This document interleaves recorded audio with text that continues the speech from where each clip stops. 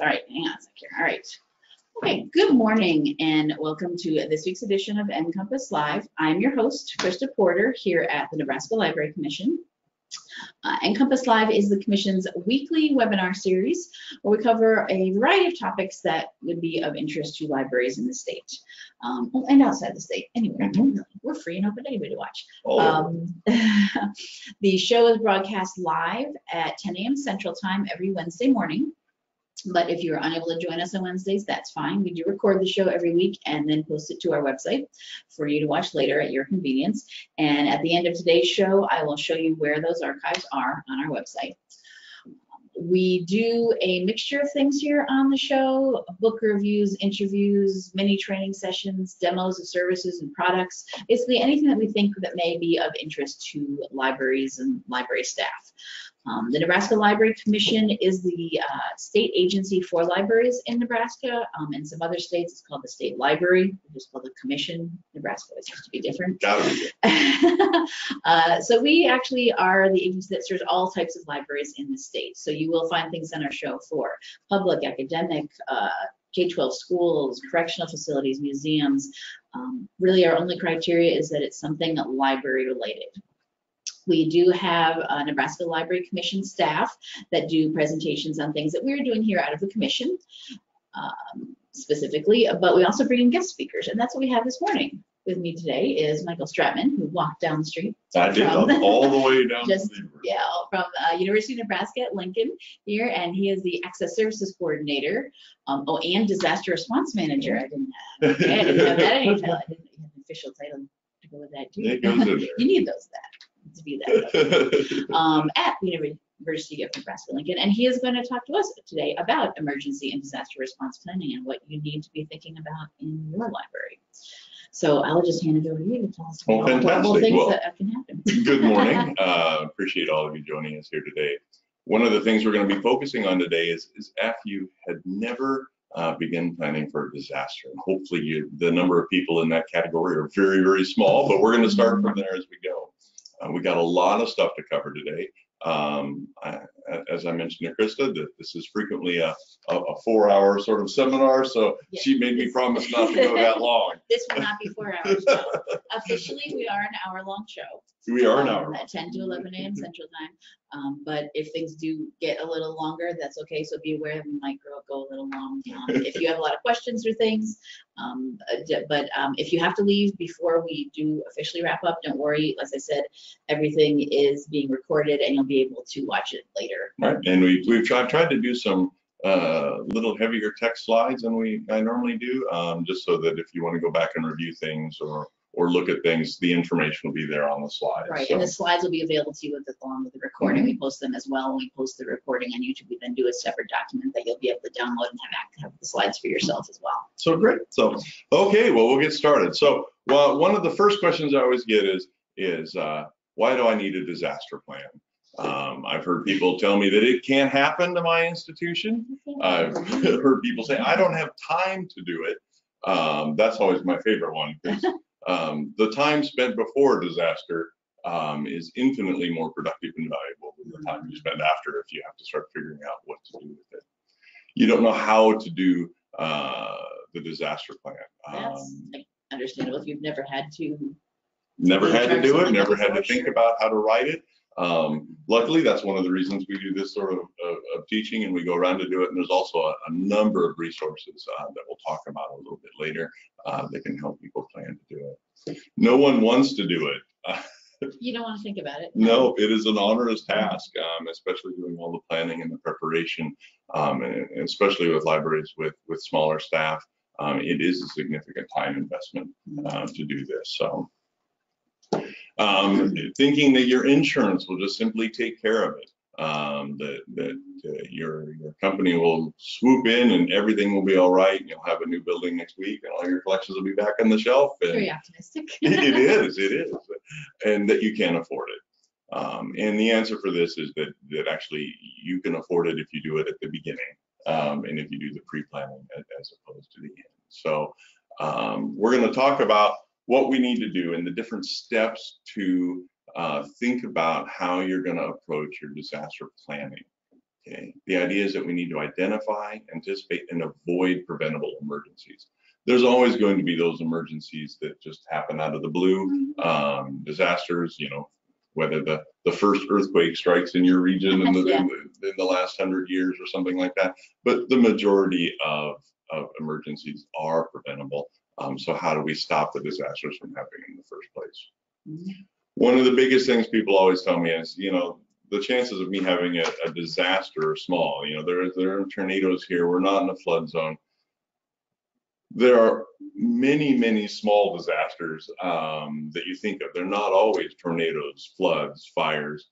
Frequently, it's something as simple as a water pipe breaking, water fountain coming off the wall, or a window being damaged by vandalism, or that lets rain in, or a small fire that may happen in a janitorial closet. All of these have huge effects on collections.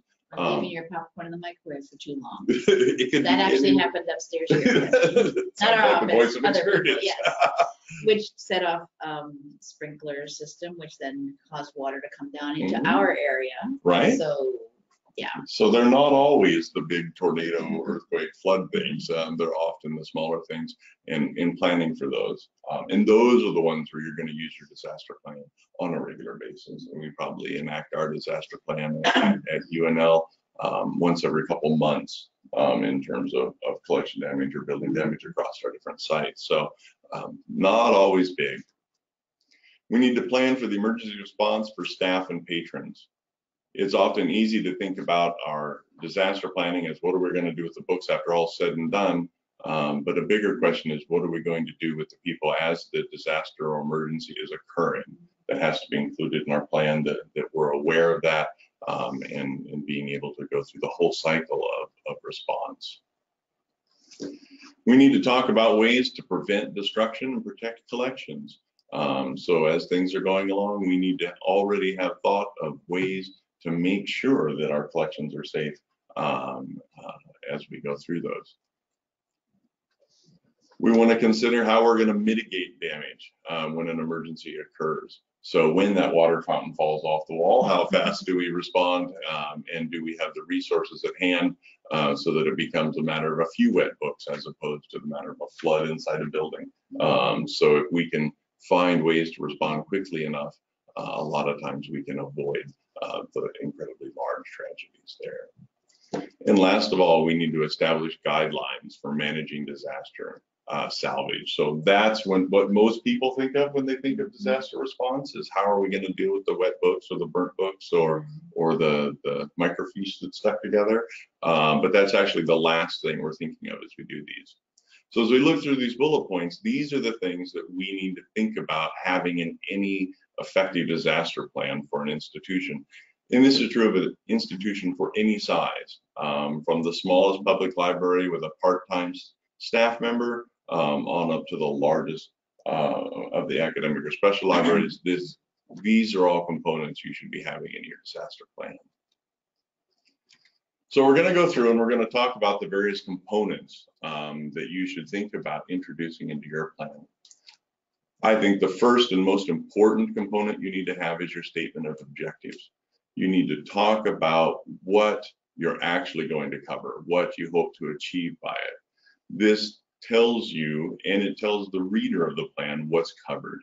You're going to be sharing this plan widely with emergency responders, insurance companies. They will all receive a copy of this plan beforehand. Your city managers, your university managers, whatever your case might be.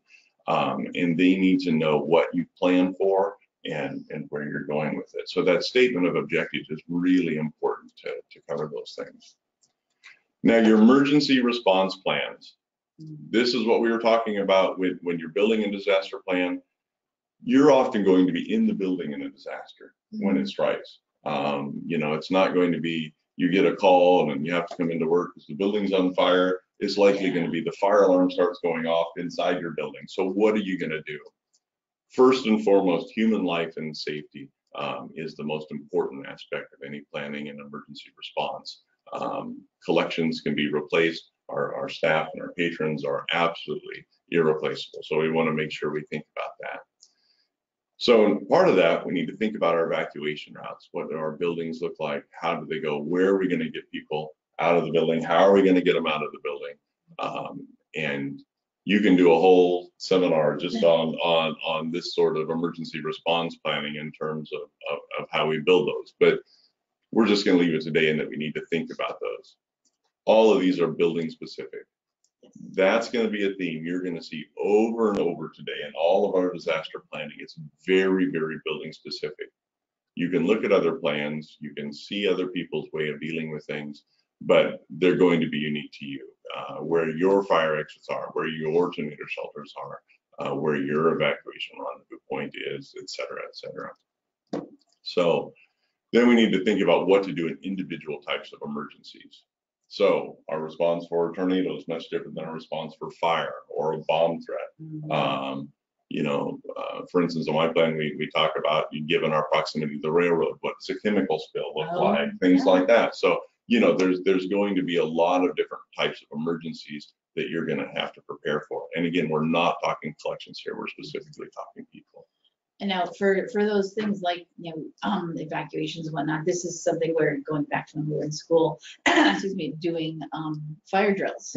So you're going to have to practice, you know, figure out what is the route, and you need to practice it with everyone on your staff.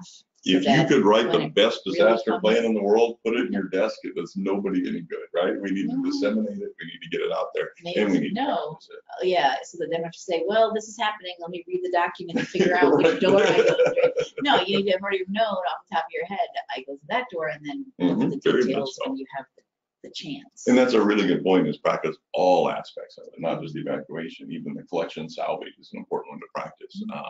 And I know here, at least in Southeast Nebraska, we work frequently with the regional library system to do those workshops where we actually get to deal with wet books or damaged books and what have you. So hands-on, hands-on, it's the only way to learn it. Something else that's really important for your thing is who's on the disaster response team. A lot of this is going to depend on how many are available on your staff. So, you know, if it's you and your assistant in a library, there you go. You already have your disaster response team. But there's also resources, and we'll talk a little bit about these, that are around you that can be included in that, whether that's your city manager or your business office, things like that. You need to be thinking about who's going to be the manager, who's going to do publicity, communications, financial, etc. And again, that may be all of 2 or 3 people, or it may have a team of 15 or 20. Just to think about it. And this would be the same people that you, I assume, also consult with when you're writing this whole plan response. That the people that need to be involved in it should. Because that's what I was thinking about on your first slide was, well, who should be participating in this? And don't just be, I'm the director and I'll do it all on my own. Actually, you can't. It's a job too big for anybody. Bring in all your staff that you have potentially that would be involved, and especially in cities, you know, if there's someone within the city who you need to be communicating with, say, hey, we wrote this. Did we do it okay? The biggest thing in all this is who has the authority. Now, there's a couple kinds of authority here. The one that I like to hammer most is financial authority. Who can write the check to do anything? Who can make the decision on where they're going? And again, that's going to vary wildly with your governance there. So think about that. So once we get all these people together, we know what they're going to do. We need to write down specifically what their duties and responsibilities are, especially in times of crisis. Vague descriptions do us no good at all. We need exact specifications. This is what my job is and how I respond to it. We need to write it out. People are going to be panicking and not thinking. Right. We need to say, this is your job. This is how you're going to do it. And we need backups. Emergencies seldom happen when everybody is present during the day and nobody's on vacation and all of that. So, you know, if your city manager is at a week-long vacation in Aruba, then who's going to write the check or whatever. So we need backups for all those positions. Who's going to be able to take care of that? Okay, so the next aspect of what we're thinking about is disaster plan. We got our emergency response. We got our disaster response team. The next is our collection priorities. what type of collection do you have within your library or information agency? Is it primarily just paper bags? Do you have a microfilm component? Is there a large number of DVDs or CDs? You know, even in some of the archival collections, there might be odd formats, you know, that we need to be thinking about. Are there paintings that are hanging on the walls that we consider part of our collection? So we need to think about what kind of collections we have in our buildings. And they're almost always more varied than we think they are once we get down and start doing looking, assessment. And inventorying. Right? What are the most vulnerable objects within your collection? What are the things that you need to think about protecting? What are the things that are damaged most easily? Going through and making a priority list, you need to be thinking about things that are on loan, things that are valuable, things that are important, things that are environmentally sensitive. All of these are factors.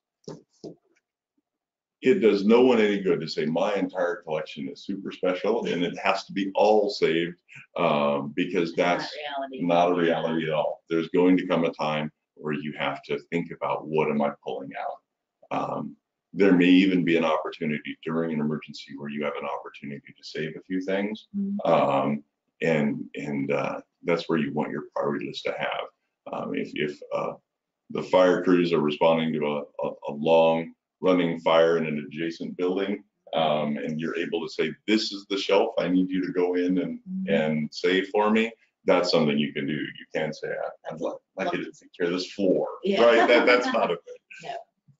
So think about what it looks like and make your priority lists.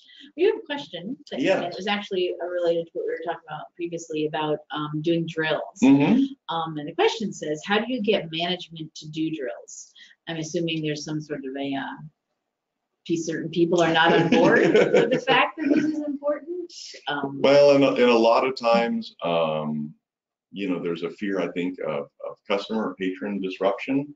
You know, nobody wants to pull a fire alarm and go out in the middle of the thing. And I think talking a lot with management about the importance of human life and safety. You know, you're responsible for them. You're responsible, you know, and without being too basic, nobody wants to be the person that's quoted in the newspaper as the one that didn't want to run fire drills when the building burned down, you know, so. Something happens, PR nightmare. Right, we want to think about doing that. So I would encourage you to have a very frank discussion with what that is. And the reality is there are a lot of things we can drill for nowadays, especially in terms of emergency response. You know, active shooters are very, very everybody's doing common thinking about that in terms of training, and that's a component of training that we really didn't do 10 or 15 years ago.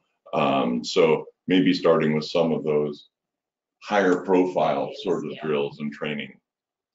Some of them, if you want to go through and think about drills at times where there's low customer and patron interaction in the building. You know, can we do this, you know, the hour before we open when all the staff have to come in and we have to practice that? You know, do we have to have the patrons here to do all that?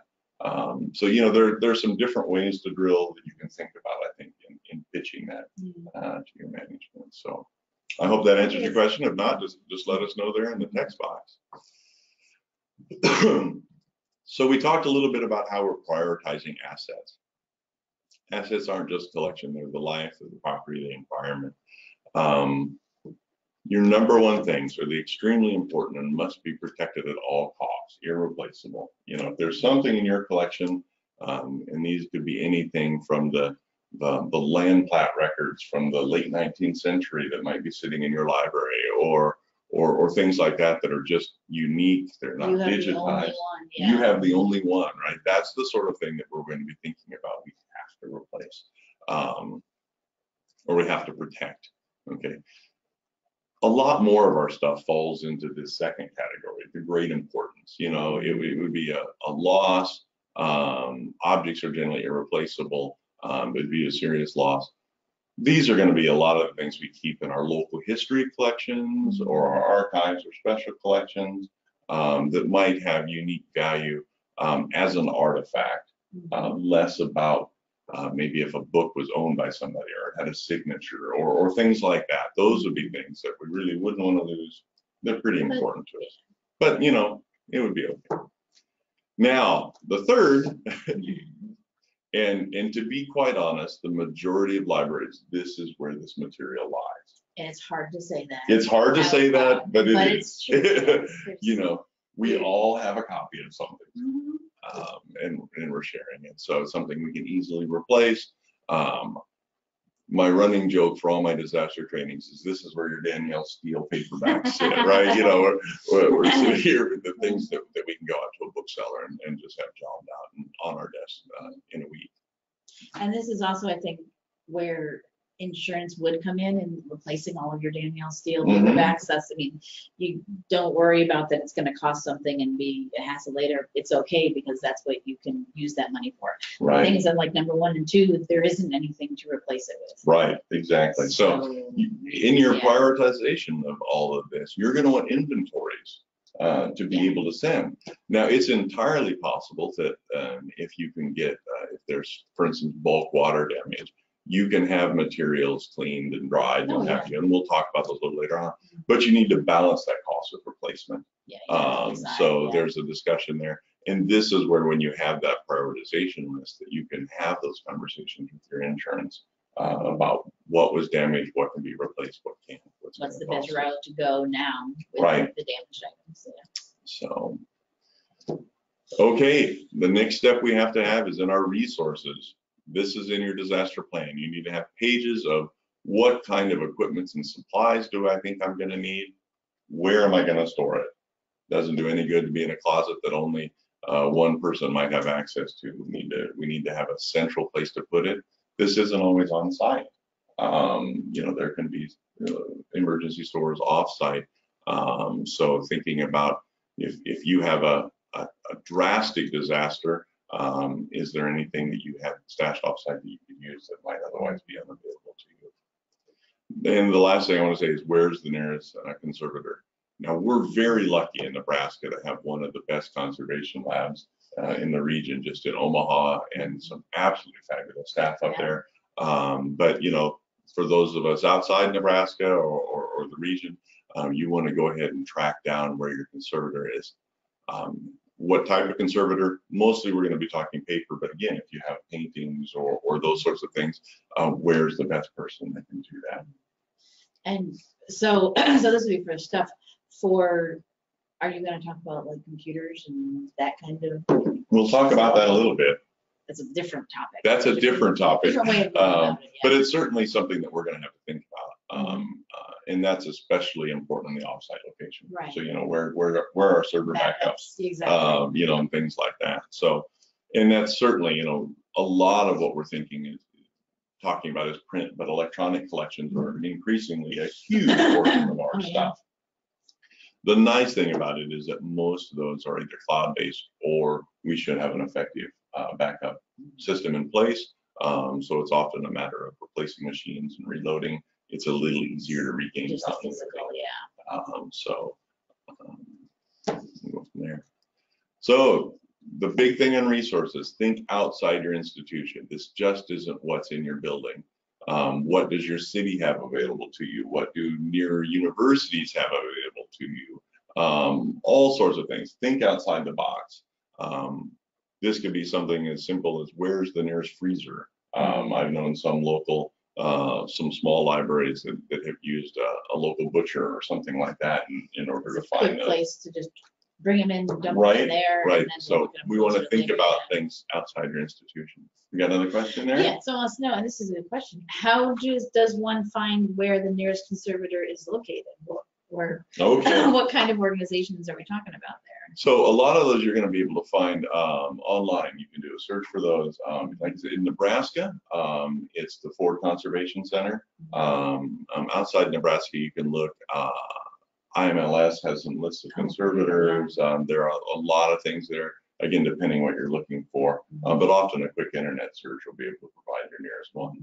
There are also, I would note freelance conservators. Okay. So don't necessarily think about just governmental response or what have you, but you could very easily have someone trained in paper conservation in your area that you might not think of, that might be available for consultation or even employment. But those people tend to hang their shingles out pretty predominantly. It's a very specialized task. And I was going to say this, that's actually what I was going to say. This is something that is, these are going to be people that specifically work with libraries. Well, they normally work with libraries and museums. Yeah. There's a stronger museum component to a lot of that with the repair of artifacts. Again, because we're focusing on items that are unique and valuable and rare. A conservator is not going to really touch your Danielle steel, and nor do you want to pay them. I'm sure they would be happy to at their rate. But, yeah, but you don't want to. Frequently, a conservator is a multi-PhD sort of position, and their skills don't come cheap. So we want to think about doing that. Think about where your emergency services are: police, fire, ambulance, hospital. That needs to be included in your thing. Again, your experts, conservators, or salvage companies. That's what I was thinking. I know I hear a lot about water damage. Is apparently something very, it's not the right word, popular. Happens a lot, and then there's companies that are their thing is coming in doing the freeze drying. Or there are a couple types of drying, and we'll talk about those later. But yeah, there are companies that specifically focus on that. Balfour is one of the biggest ones. They go around and they come in. They have trucks that can either do things on site or take things off site. Knowing how to get a hold of those companies in advance is an important thing. You can even do pre-disaster contracts with some of these companies. So they're like on contract with you if something happens. Right. So if there are 7 information agencies that have to be responded to, the ones with contracts get responded to first. So there are things like that. And those are very, very regional in terms of where they're stationed around the country. For instance, Balfour has one in Kansas, has a station in Kansas City, even though they're stationed out of Dallas, so they can respond to regional emergencies faster. So the big ones will have that. And then volunteers from the community, who's trained or experienced, not necessarily, and sometimes you just need bodies to help you move books around. But if there are people that might be regionally available that would be willing to serve, I know several of us on the disaster team at UNL have assisted with regional problems and going and offering to do that. So who around your area might be of assistance in those times of emergency. And the last thing on resources I want to really emphasize is where you're going to get your stuff, the materials, the supplies, the equipment. Sure, we want a little bit of Tyvek or plastic in our institutions to respond to those small things. But if suddenly we were to have a whole floor damage, we are not going to have the resources stored on site to do that. You would want to have that much just in case. Who can I call up and say, hey, I need 700 boxes, or I need a football field's worth of plastic, or whatever. So we want to source those materials first, so that we're not sitting there on our cell phone while the fire chief's trying to talk to us, looking for those things at midnight. So all these lists for your disaster team, you need their name. You need every way to get a hold of them possible. Work, home, mobile telephone numbers, and exactly what they do. Disaster response is a 24/7 job. So make sure you have a variety of ways to get a hold of people. And that's true for anyone, whether that's your city manager, writing the check, or your dean or your director. These disasters are not always going to happen between 9 a.m. and 5 p.m. when everyone's on the clock. Yeah, it would be nicer if they did. Yeah, there's going to be some time at 2 o'clock in the morning when you're going to need to call somebody. And they're, because they do this and they know they're part of a disaster team, they know that that's a possibility. So don't freak out that you're going to be putting them on a list to call it to them, but make sure you have the way to get in touch with them. Well, and that could be you when you share this disaster plan with your local emergency responders. I've had a call at 2 a.m. from the fire department saying, yeah, can you come down to your building? You need to come check this out. So alarm's going off. Right, we need to think about doing that. And so those are ways to get a hold of you as Let's talk a little bit about the equipment and supplies that you need to think about. And this is in your disaster plan, where this stuff is at, what you need. There's a couple different categories. One of I like to think of operational. This is just how are we gonna, this isn't necessarily salvage yet. This is just how we're gonna do stuff. How are we gonna get around in the building? How are we gonna take care of ourselves? You know, how are we gonna take notes or write things down? That's all this operational stuff that we need to be thinking about, including in our disaster response package and the smaller kit, or our supply list is a larger kit. Salvage, okay, that polyethylene sheeting, Tyvek, blotting paper, plastic bags. And we're not going to go too deep today, since we're just talking about writing a disaster plan on how you use all these different things. That's the hands-on class. Right, that's a little different class. What's that? Tyvek is actually the wrap you see put under siding. So when you see that siding wrap around a house over the sheeting before you put that up, what that is that's a water permeable barrier that doesn't stick to things. So it has a lot of interesting uses when it comes to wet books. So and remarkably cheap. You can go down to Menards or Home Depot and buy a whole lot of it relatively inexpensively. Because they use it for the building houses. Right. So it's one of those things that we can do. And that's boxes, book carts, fans, dehumidifiers. Again, we're going to have some on site, but we're going to have to think about where we're going to get a lot. Where can you go and go to your Menards or your Lowe's to grab some of these because something happened? Yeah. And then the last thing what we want to think about for equipment supplies is, what does site cleanup look like? You know, and this is, we're not so much thinking about how we're going to repair the building. We're just trying to think about how we're going to get to the collections, how we're going to help them. And again, this is going to come back to, not all disasters are big. You know, when the water fountain falls off the wall, we're going to need a way to clean that up. We're going to need a way to do that. We're going to need a way to repair things. And of course that scales with the size of the disaster. Right. And not all of these things, because I mean, I'm looking at this thinking, well, do I need to buy a wet dry vac just in case for the library? No, you need to know where you can get one. And lots of places too, are places now you can rent some of these machines for a temporary amount of time. You don't have to purchase one. You can go to like a Lowe's or Menards and say, I just need this because they know these kind of things happens in people's personal homes and in businesses. So just your equipment and supplies for some of these things would be, when something happens, where do I go to get it? Right. To rent it, to borrow it, or whatever. Have multiple sources. Okay. If there's a fire in your building, it's perfectly okay to think I can go down to Home Depot and get a wet dry vac. If we have a tornado go through the town, everybody's going to go to Home Depot and look for a wet dry vac, right? So we need. Where's the one in the next town? Right. So what are our alternate sources there? So things to sort of think about. Disaster plans, right? It is super easy to make one that is too big and too complicated and isn't understandable by everyone. So use the keep it simple approach. Make sure everyone has a copy of it and they understand it, and have multiple copies of the plan.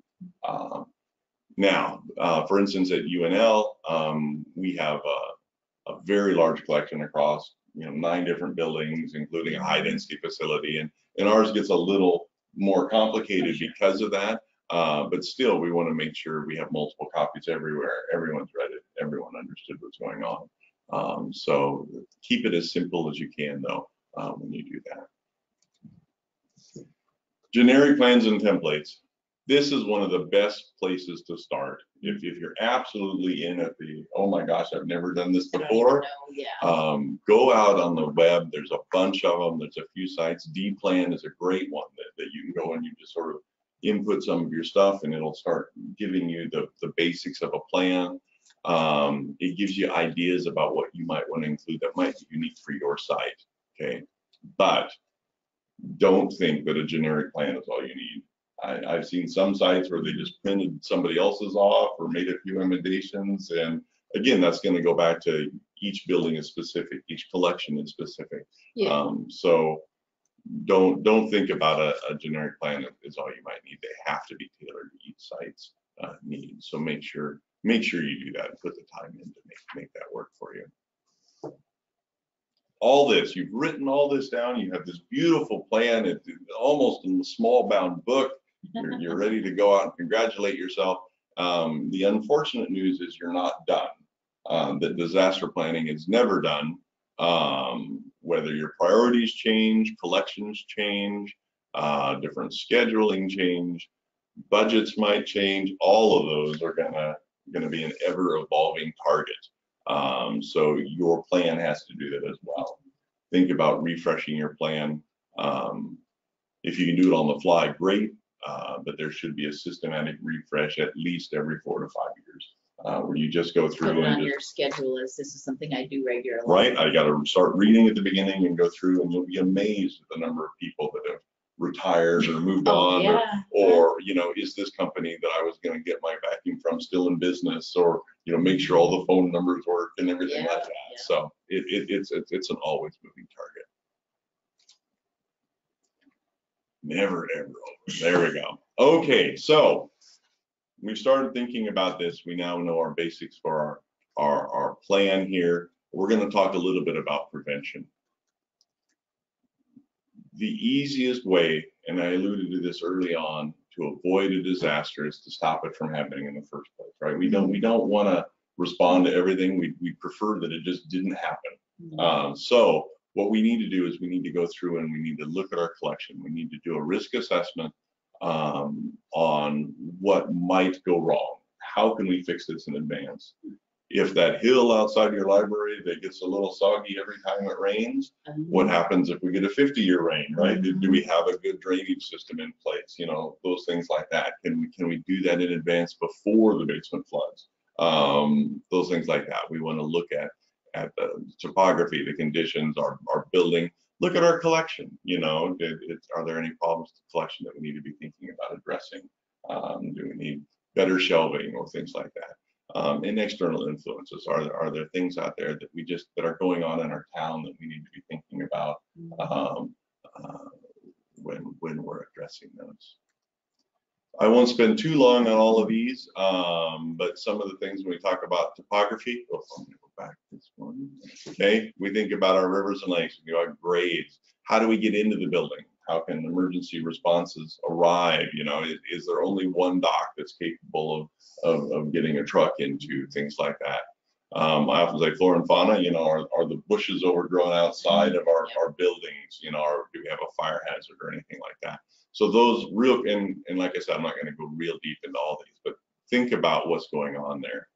In our physical conditions within the building, go back one more. Okay. What's our temperature look like? Do we have good HVAC system? You know, yeah, a lot of our buildings, it's okay. Yeah. You know, but then when it's stressed, how does it do? Our relative humidity. If we have a portion of the building where it's just muggy all of the time and the books are stewing in there, there's going to be problems and you're going to develop potentially mold or mildews that that's a disaster. We get a bloom and then we're in a disaster, right? So if we fix the humidity problem before the mold outbreak, we're never deal with it, yeah. So, and then precipitation and you know, that little leak over the photocopier might get a lot worse. So our building, we want to look at the structure inside and outside, top to bottom. Okay, so when we go through, take a walk outside your building, what's it look like? The roof in good shape? Is the siding in good shape? All of those things are things that we have to be constantly thinking about and on top of to avoid those disasters happening in the first place. Think about the activities and the use in the building, and this is all ours. So, you know, if you share with a community center or, you know, you have an auditorium, or there's a lot of different things that happen in the library that aren't just library stuff. Make sure we're thinking about that. So thinking about safety and security, what sort of response do we have inside? You know, do we have somebody walking through, or can we see everybody? You know, we had an incident a few years back where somebody tried to start a fire on one of our stack levels, and then University Police was able to respond very quickly, and it didn't become a big disaster, but it very easily could have. Yeah. So think about that. For these things that outside the building, the activities use you know, in and out of the building. This is something too to look beyond your property. Mm-hmm. Are your neighboring buildings taking care of their Right. building, taking care of their landscaping? Are they having water issues that may affect your building? Mhm. And so you need to look, that's another thing, look outside of your square Right. of library owned space and see what's going to come from the outside and potentially affect you. Right. I've seen plenty of neighbors regrade their space to fix their water problems, and it And just it's- funneled all the yeah. water into the edges. We're good. Yeah, sorry, So- you're underwater. Yep. Yep. So think about those things. Now for your collection, we talked a little bit about this, so we're not going to go in, think about unique items. Again, it's not just your books. So think about that. And there are some inherent risks in a collection. You know, we all know that certain collections and books in general are really just in an inevitable state of decay. And Just like some collections are more decaying than others. So think about what the risks are in your collections, just in terms of how they're progressing. And not the same as the sensitivity of objects, but we won't spend a lot of time on each of these so that we actually get done before my 4-hour mark. So our external influences, and this is a lot what Chris was talking about, you know, your neighbors, your other places around. I alluded earlier, thinking about chemical spills and what have you, being near a railroad or those sorts of things there. Are you near a power plant, you know, gas lines, all those sorts of things. Think about civil disturbances, right? If every time somebody wins a football game, does the riot go down your street? Or does it go down another street? You know, so we want to know what those are and think about what those might happen. So something we don't often want to think about, terrorism, and you know, but that's it's happening now. right. You know, just something to think about, what we do there. Vandalism, that's something all of us have to think about, you know, in terms of both interior and exterior, about things going on. Theft of our collections, all of those sorts of things are there. When we do our risk analysis, though, we're going to go ahead and think about how likely is this to happen, and then what is the effect going to be. Sure, we want to think about, you know, terrorism and civil unrest, but is the likelihood that it happens? Not really. We don't need to spend a huge amount of planning time on it. We just have to be aware of it. However, there's a high probability that at some point in your institution, you're going to have a fire, or you're going to have a flood, or if you're in Nebraska, you're going to have a tornado. You know, same with the building leak.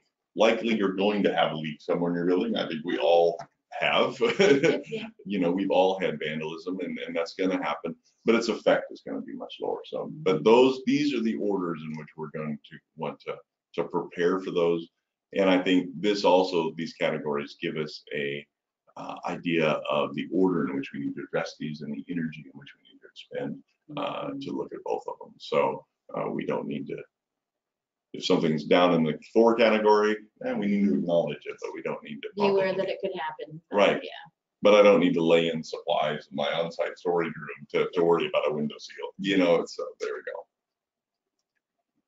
go. Again, we're still in prevention. All your staff should be trained to recognize and look for evidence. When somebody walks through and hears that little drip, drip, drip in the ceiling tile, right? They should know exactly what they need to do and who they need to tell. And we know can get what's those normal and what's not. right. Yeah. You know, so we need to get all of that stuff. Preventing the disasters is the best thing your disaster planning can do. So make them not happen. Water is our big one, and we'll get a little bit of, you know, you mentioned when you were talking about disaster response, we always think about the water. Yeah. Almost every disaster has water, right? If it's a leak, if it's a flood, if it's a fire, you know, they use water, you know, so yes. almost all disasters somehow end up with wet things. So, but we want to look for that as we're preventing. Look for the water stains, and you know, especially many of our facilities have suspended ceilings. We don't see the And you pipes. can see, I mean, we're good in here right now. Right. But there are other areas in our offices, I know that you know that's the bad spot. Right. And every time it rains, there's going to be a garbage can. Right. So we got to know those. You know, we want to look for high humidity, that musty smell, that mold smell. We want to be able to stop those things. Fire hazards. This is huge for preventable. I can't tell you how many libraries I've been to where there are carts of books in the path of an egress, right? And we're back to that. Yeah. We take care of our people first, and we need to be able to make sure everybody gets out of the building. We want to look at that, or the 23 surge protectors plugged into one another to get down the hallway, right? We want to be able to look at all of that and have our staff trained to say that's a problem, Yeah. and get that fixed. So, okay, we're hammering along here. So, looking at the clock, we've talked about preventing our problems. We want to talk about our first response to any emergency. It happens. We want to raise the alarm, and if possible, contain the source of the emergency. Water fountain falls off the wall, we want to get that water shut off. We want to get things there. We want to make sure that everybody is safe. Collections are all secondary to make sure people are safe. We need, if it's big enough, we need to establish a command center. So, and looks like my spell check suddenly went British on me there. What we're going to do is we're going to make sure that all of our response activities are controlled in a central area. So that we're not working in things. And we're going to be able to get our people together and give them specific instructions on what we're going to do. Again, this is very, very early in an emergency, is that we're going to want to do these sort of responses. Some of our big things, we need to secure the building and restrict access. If we have a big thing, we don't want additional people being injured or additional collections meetings. We want to get that done. We want to stabilize the environment as quickly as possible. After we've stopped the source of the problem, we want to make sure that our temperature and humidity get controlled as quickly as possible, and get those sorts of things done. We want to protect our collections, obviously. You remember we protected our people already. Now's the time we need to think about taking care of the stuff that we're actually in here to protect, and then of course we need to start salvaging those sorts of things. Assessing damage, we want to be able to look at the building. This is sort of the next step when we did our prevention look through. We want to see what's going on. Is there any structural weakness? Are there lost utilities, water damage, things like that? Now, is this something though, I would think that other experts out in the community, like, afterwards someone from the fire department or somewhere comes and decides, no, this is structurally too damaged to do that. Right. Because I can see some librarians, director, staff saying, I don't have the expertise to know. Well, that's true. That is, I mean, I can tell, oh God, there's a huge crack in the wall, but. Well, we're still in immediate response here. Okay. Okay, so this is less, the structural engineers haven't come out yet. That's after. Okay. Right, so we're coming here and this is our lay call when we're looking at it, saying, that wall looks really dodgy. We're not going to go anywhere near that. And this would go along with, I know my building. Right. So I know where its weaknesses are right. in general. So I can tell someone right off the cuff, you're probably going to want to watch out for that. Mm-hmm. Yeah. Now, Okay. if you had a fire and the fire crews are already on scene, they're going to start taking care of all this. Yeah. But these are still components you have to think about. These are still questions you need to ask. Mm-hmm. If you've been taken from the building and the fire chief comes up to talk to you, you want to ask him, okay, so is it safe? What's going on? And they may ask you questions because they don't know the building as well as you do. Exactly. Yeah. So these are all some of the things we want to look at when we're assessing damage. We want to look at our security concerns. Are there security systems? Is the power available to anything? Is it just a wide open window? And in case of civil unrest or whatever, we want to think about looting.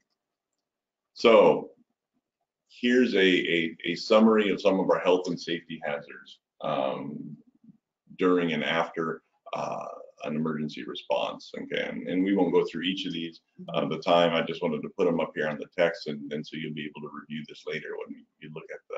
When you're working on writing up your plan, this is the right. kind of things you need to be. These addressing. are some of the things we need to think about. The big, we often think about the physical, environmental. What we don't often think about is the health things. Mm-hmm. Responding to a disaster is a very stressful situation, not just physical in terms of moving books around, but the mental and emotional stress. It's often, hot. It's muggy. It's whatever. So there's dust everywhere. So we need to be thinking about those things as we're going along. So, and these are things in your plan that we're going to talk about as you're riding through on your health and safety precautions. We're going to make sure everything is sound and safe. We're absolutely not going to use power heat unless we're told it's Till okay to something's do up. it, right? Yeah. Nobody wants to be the guy that flips on a light switch and realizes that suddenly they're standing in a puddle of water, right? We don't want to do that. And of course, personal protective equipment at all the time. We want to rotate work crews. So That goes when along with getting the stress and everything. So when we're thinking about our plan, plans, what do those work crews look like? How are we designing those? And be prepared to just close the building to everybody. The big one I like to put in here is never work alone. And this is true for almost any disaster, regardless of scale. Your water fountain comes off the wall, and in my favorite example, and we're bundling up wet books. It's easy to overdo it, and suddenly you need the help. And so, in general, never work alone on these things. Okay, our last component that we're thinking of when we do actual disaster response is our salvage. So what do we, and this is the part everybody thinks about. That's what I think it's all about. After this horrible thing has happened, what do I do? Right. I mean, we're almost through most of the hour and we haven't even gotten to right. it. There's so much more, and all that preventative. You might never have to do this. That would be great. Hopefully. Or you're so prepared that this is easy. This is easy. So you know exactly. We're going to do that. So how are we salvaging? Okay. Now, this is where we're stopping at the source, we're maintaining the temperature, all those things we talked about before, but this is a long-term basis. So before we were talking about immediate response, you know, we're gonna stop the problem here, we're gonna be okay, we're gonna try and control things. This is a long-term. When we go into salvage, when the immediate response is over, this is where the long, hard work starts. So we need to be thinking about this isn't a quick in and out. This is what we're going to be doing for some time in the future. We need to look at assessing damage to the collections. We got to organize our priorities. Hopefully we've all done that priority sheet we talked about earlier on, where we know exactly what we need to pull out, what we have to do first, second, and third. There's going to be some wait time. Okay, it may be that the fire crews or insurance aren't letting you into the building right away.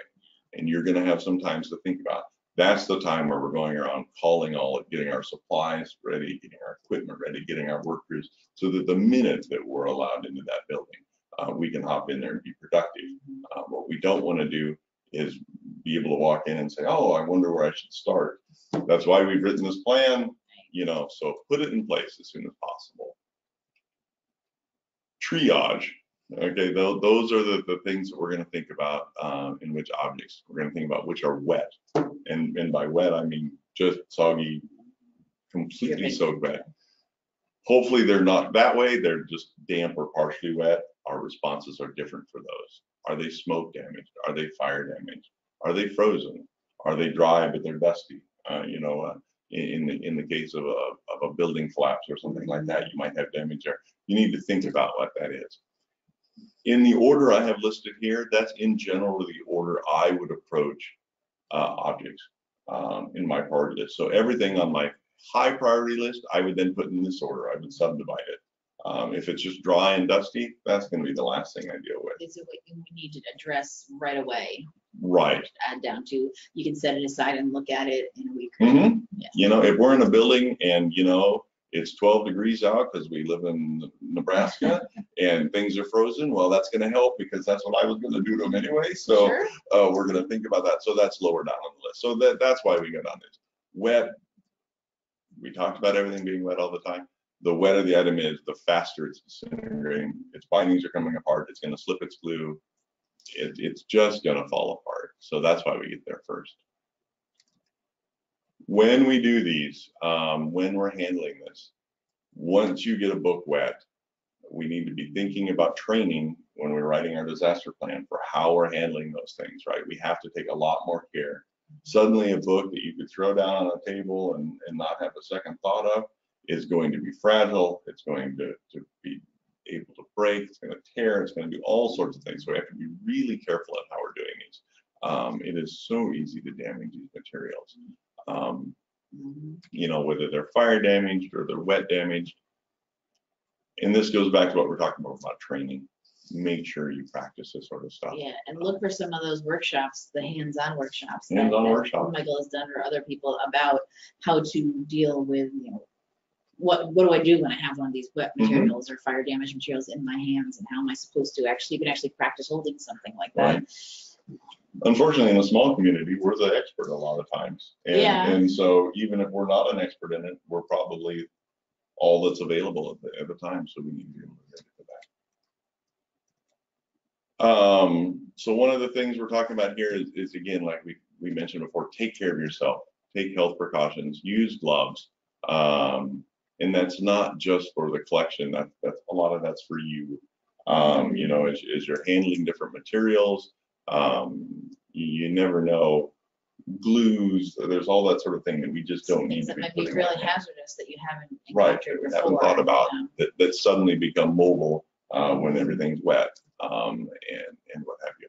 And use supports and more than one person. And these are just sort of some self-explanatory things to think about those. So we won't go into what each of these are, but there are a couple different options available for you for salvage material. Here we're really just going to talk about wet, because as I mentioned before, everything ends up wet, right? Yeah. We can air dry something. These for the damn thing. We've all done this in our facilities. We've opened up. We've put fans on things. We can use a dehumidifier.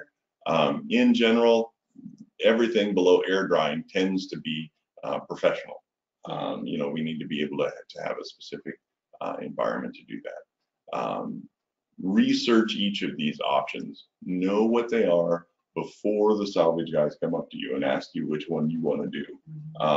As you go down the list, the efficacy increases, as does the price. You know, if you can vacuum freeze dry something, that's awesome. And wow, that's expensive. Yeah. Definitely not your Danielle Steele novel. So there's a couple different options. Just be aware of them and understand what they are. Clean up. It's all done. All the books are fixed, right? Whether that's a big disaster or a little disaster. We need to think about making sure the physical environment is repaired and this doesn't happen again. You know, was it something that went wrong that we need to fix? Sure. The big thing, and this does not happen often enough, is replace your equipment and supplies. So yeah, restock. And that's the little disasters are what going to eat up your supplies. You know, you use 2 baggies here and you use three sheets of plastic here and those things, and then pretty soon you don't have any at all. So make sure you replace those at every instance, and then keep the water damage stuff separate from the other holdings. We're going to look at the evaluation materials. We salvaged them. We've made them stable. We have to think about what we're going to do with them. Are we just going to discard them? Are we going to duplicate them? Are we going to try and replace them with a copy? And you notice as we're going down here, we go up in costs. We're going to repair, we're going to rebind, or we're going to rehouse. In the case of archival materials, we're going to be pulling things out and actually have to replace the storage containers for each of those. And that's good if those boxes and folders protected the stuff, the actual item. You only need to replace the box. Right. Yes. But you'd make a mistake if you said, "Oh, this box is going to be dried out." When if it's that important material, just replace it and just go on there. So, and of course, with everything, we have to talk about assessment. Okay, what went wrong? How did that work? How do we fix it? How do we done something differently? Right. So for next time, we're better prepared. Was there something that I didn't have in my disaster plan? You know, did that phone number for the guy with the freezer not work, or those things, and we do that. So when I said update your plan after a disaster, that's an automatic update. And ask your staff, ask the people who worked with you, what do you wish we would have known or should have done that you think we didn't? And be honest with me. Tell me the things that we did bad, because we need to know that. You could have written that 4th bullet point.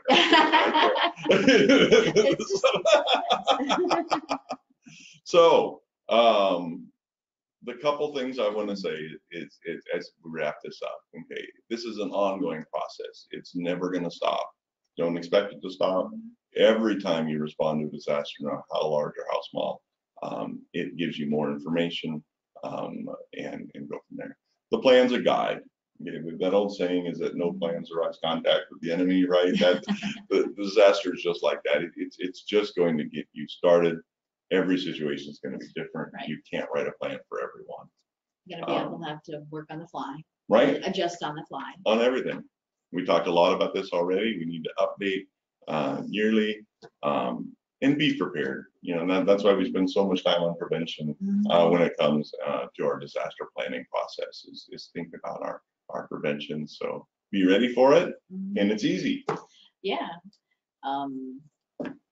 That's what I got. Okay, great, so. awesome. If anybody has any last minute questions you want to ask, we're only a little after 11, but we started a little after 10, so we're good. Type your questions in. I know some of you have been already. Let us know if you want to know anything more about anything specifically that Michael talked about today. I think this is something it's like many things that we work with, that it's going to take time to create one of these and work it out. And, you know, I'm sure, like you said at the beginning, this is a daunting task. It's something, but I get, as I've been, you know, listening and thinking about all the things that you mentioned that could happen and what you need to do, I can see that doing it is hard, but once it's done, this sense of, there's almost a peace of mind. Yeah, peace of mind. Yeah, there that okay, I'm good. If something happens, this makes me feel better. I feel more confident that I know what I should be doing, and my staff knows what to do. So it makes you feel better about it. Just like having, you know, a strategic plan for your library, rather than just doing things willy nilly. You've got an idea. Why are we here? What are we doing? This is the same kind of thing. It's gonna take time to put it together and think about it, but in the end, it's gonna make things so much easier whenever you have to use it, and just to make you feel safer about what's going to happen, what could potentially happen, that, you know, we figured it out, we got it, if something happens, yeah. Good thing to do. So, and we'll have my contact information on this as well. Yes. So feel free, you know, and I'm open to any questions. You can email me or contact me at the university, and I'm always happy to talk and about as Michael said, he does these kind of workshops, a 4-hour version.